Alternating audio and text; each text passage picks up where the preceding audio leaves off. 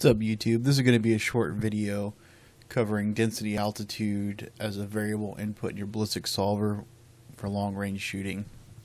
So before we start talking about density altitude, let's cover external ballistics. So when it comes to external ballistics, or what is happening to the bullet in flight, you have four basic forces. You have drag, which is the energy it takes for the bullet to displace air molecules as it moves through it. You have gravity, which is the earth trying to pull the force that tries to pull the bullet back down to earth.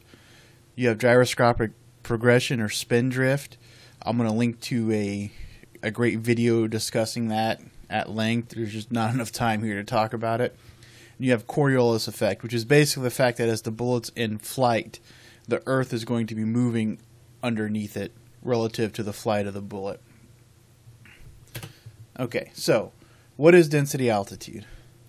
According to Wikipedia, density altitude is the altitude relative to the standard atmospheric conditions at which the air density would be equal to the indicated air density at the place of observation. In other words, density altitude is air density given as a height above mean sea level. Density altitude can also be considered to be the pressure altitude adjusted for non-standard temperature. When I read that, it didn't really help me much. So let's simplify that a little bit.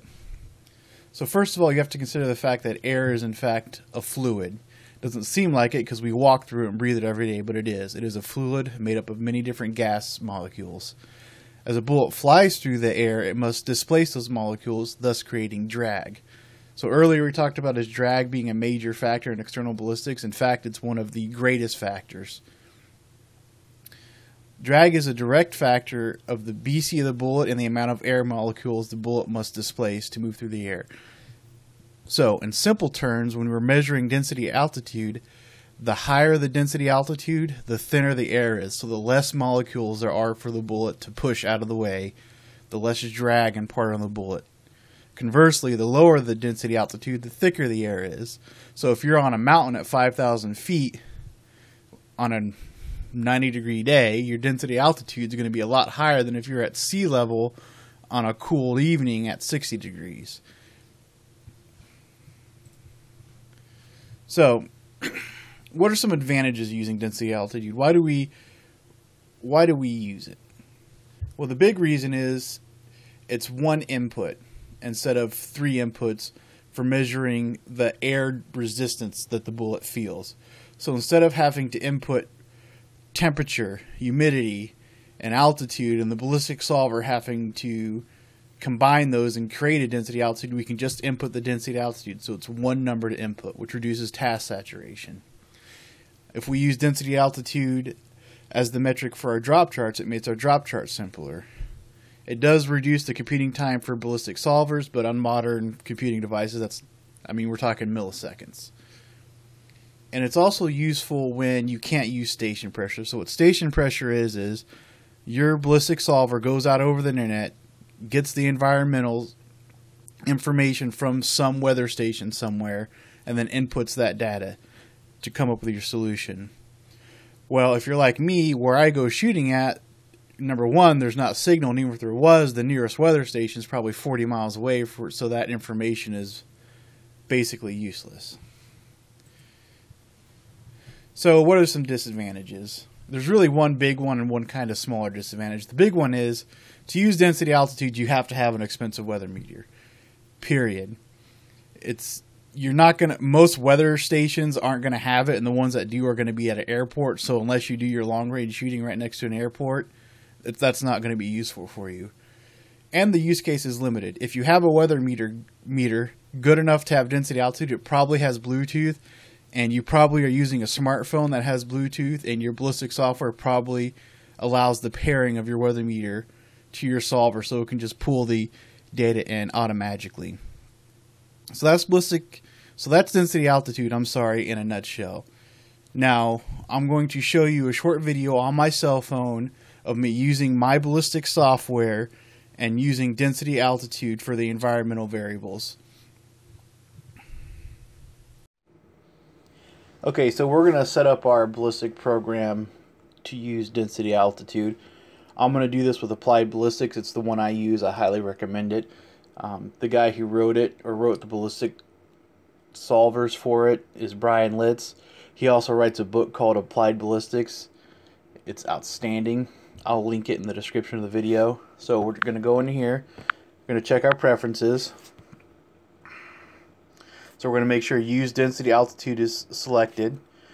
And if you happen to have a Bluetooth capable Kestrel, you can pair it right here. See, mine's already paired. Okay. So you pick your rifle, pick your ammo. I do my charts out to 1,800 yards.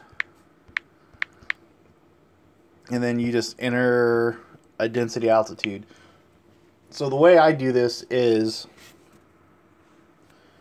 I take the density altitude of the day I zeroed, which in my case it was a warm day, so it was 3,088 feet or whatever it was. And then I'll do in 2,500 foot increments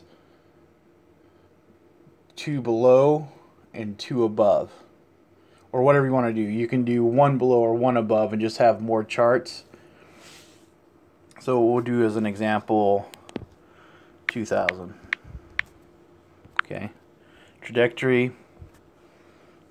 Let me make sure that that's not enabled. We'll do trajectory. There you have it.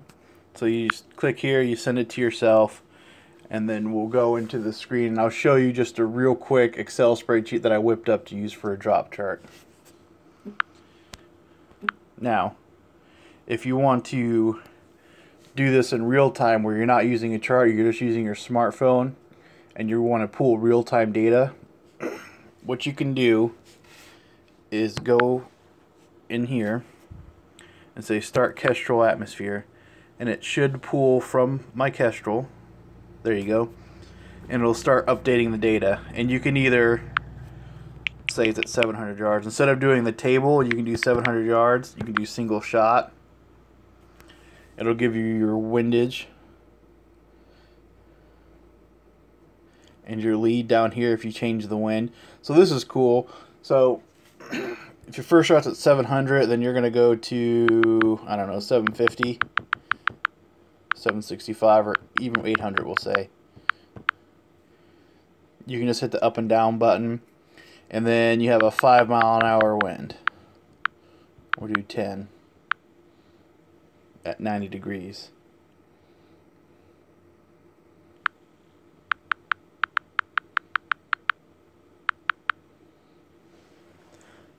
So you can just keep this open and make whatever adjustments you need to make on the fly. It'll continually update with a delay of about 2 seconds with your Kestrel. It'll continually update your environmental variables.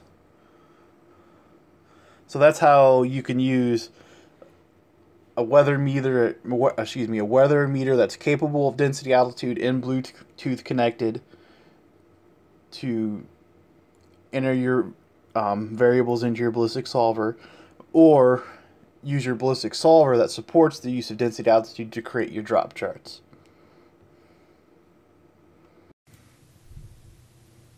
Okay, so here's a real quick down and dirty drop chart I worked up using density altitude as a metric. So over here you have the range. I did meters and yards. This is just a simple mathematic formula. So I did all my meters first, and then I used this formula to calculate that meter, range, and yards. I have my spin drift calculator here that remains pretty constant. And then I have just a bunch of various density altitude readings. Now, you're going to want to set these charts up with your adjusted muzzle velocity. So really you should probably only use 3 columns, and I probably only will use 3 columns. But at this density altitudes, I'll have an idea of the pressure range. So I will create this spreadsheet with these density altitudes at the muzzle velocity I'd expect to see, which is these are pretty high DA, so these are probably warm days, so I'm probably closer, to 2850. And then the next one down, it would be closer to, say, 2750. And then getting down to DAs around sea level, that's probably closer to, maybe 2600. You're just going to have to experiment it with your rifle and your loads to kind of figure out what works best for you. So here's our different density readings. So when I go to the field, I pull out the old Kestrel. I've already set up my home screen to show density, altitude, temperature, and one other thing I forget. Density altitude is the most important one I'm going to look at. Oh, wind speed. It'll show wind speed on my home screen. Anyways, so I'll pull out the old Kestrel and it'll say my density altitude's 2565, right? So that's closest to here, so I'll use this drop chart. And this is real simple. It gives you your drop, and in my case this is in mils, so it says down or up depending upon what the range is. The velocity at that range and the energy. I set mine up to highlight yellow when the velocity of the energy starts getting low, and then red if it's subsonic or the energy is below 850 foot-pounds. Where did I get 850 foot-pounds? It just seems to be the low threshold people use for hunting deer, right? They don't want to go below 850 or 1,000 foot-pounds. That's really all arbitrary, not the topic of this video. But this is how your drop chart can be highly simplified and yet extremely useful when you use density altitude instead of temperature, humidity, and altitude and all those sort of things.